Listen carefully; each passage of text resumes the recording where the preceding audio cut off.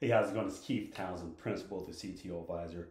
I'm going to try and do something that HP wasn't able to do clearly doing HPE Discover, which is to describe HPE GreenLake. What is it?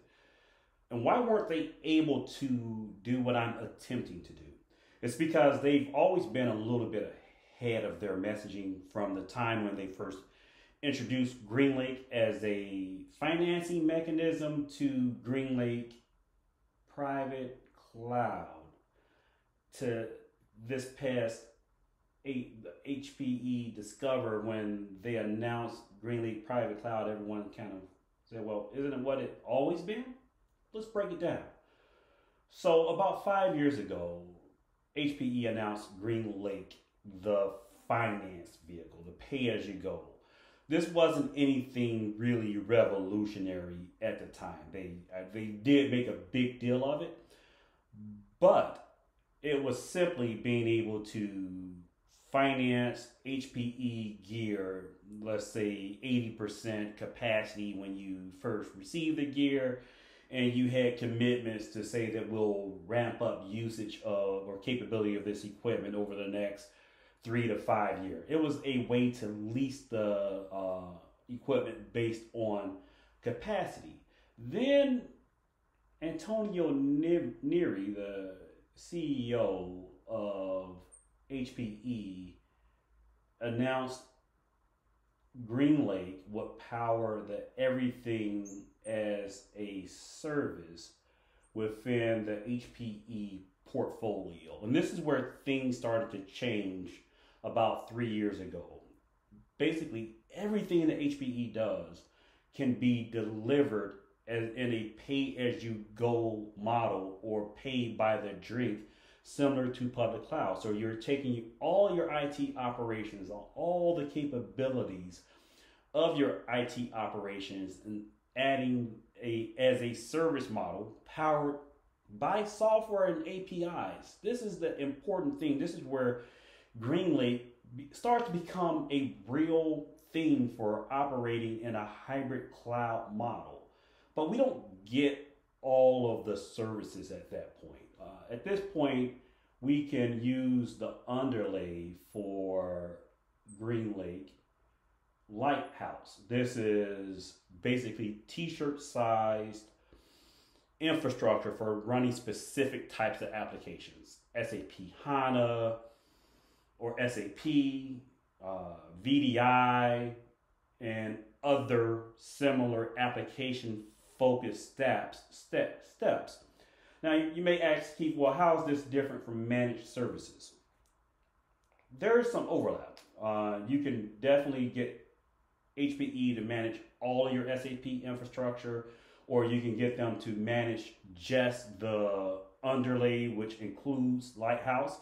So think about Lighthouse as HPE giving you a prescribed set of nimble arrays, number of servers, VMware software, everything you need to run SAP up to the licensing in this Lighthouse architecture. Then you consume it via API in theory.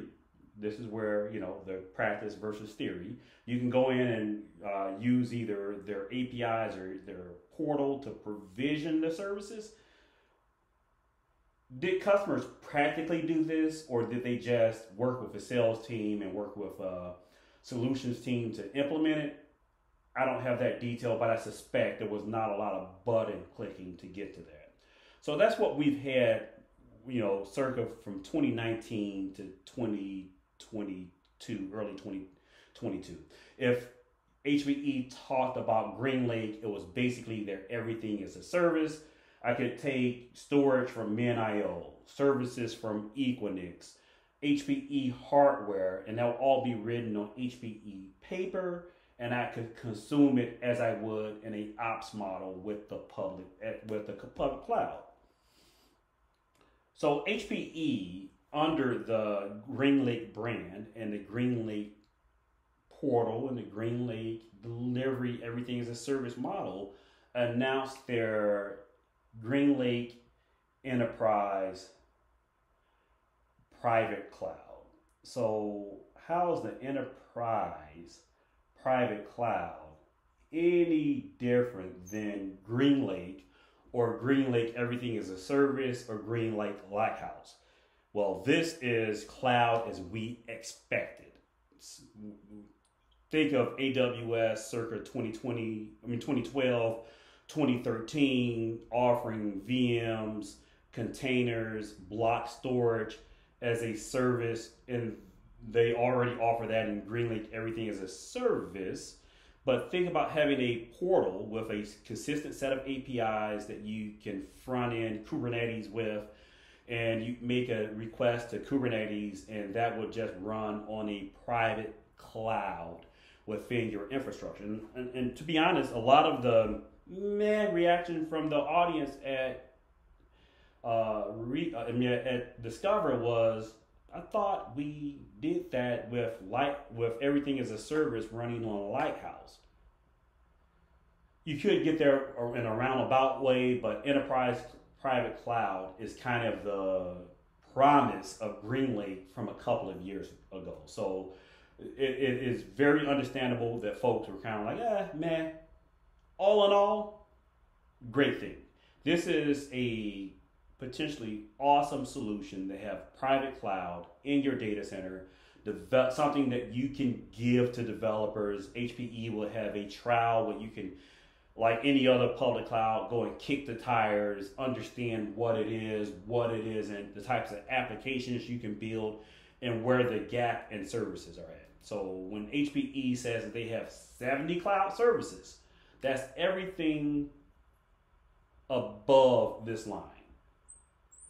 The 70 cloud services is something like, okay, I can get HPE delivered VDI. I can get HPE delivered SAP. I can get HPE GreenLake delivered VMs. All of that as a service, but not in that traditional cloud model that we all expect in the enterprise, or we are public cloud users. We got that this year. I hope this was helpful. If it's still confusing to you, DM me on Twitter at the CTO Advisor or at CTO Advisor on Twitter. If you think I missed something, you probably work for HPE and you probably think I missed something. Again, DMs are open at CTO Advisor. Talk to you next CTO Dose.